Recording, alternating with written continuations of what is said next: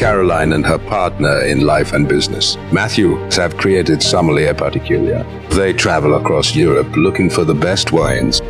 Stand by to see which wine Caroline is going to champion in this nominator video. Competition, culture, conviviality. Battle of the wines. Bonjour, I am 𝗕𝗁𝗄𝗏 𝗪𝗏. I am a French sommelier and I live in Alsace. This is in the northeast part of France at the German border.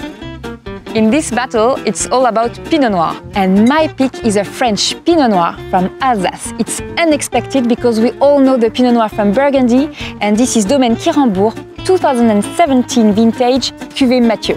It's a biodynamic estate. I'm Samuel Totoli from Domaine Quirambourg. Pinot Noir represents a big proportion today of your production, it's approximately 25%. Pinot Noir Cuvée Mathieu come from two different located, one parcel is located in Grand Cru, Schlossberg. It's a nice located because at this place the maturity of the Pinot Noir that was perfect. Granitic soils, but rich. Second plot is located in Grand Cru Hengst. Two different types of soils because Schlossberg is a pure granite and Hengst is a pure limestone. The mix of both, it's really interesting.